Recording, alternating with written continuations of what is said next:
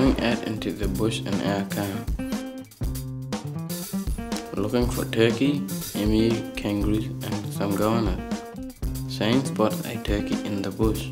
He aimed the gun at the turkey. With one loud bang, the turkey dropped. We drove over to where the turkey dropped. Shane got out of the car and started plucking the feathers off the turkey. We cruised around the bush up till we came across a kangaroo. The car came to a screech and Shane aimed the kangaroo up and shot it. When we finished grabbing the kangaroo, we went looking for some wood.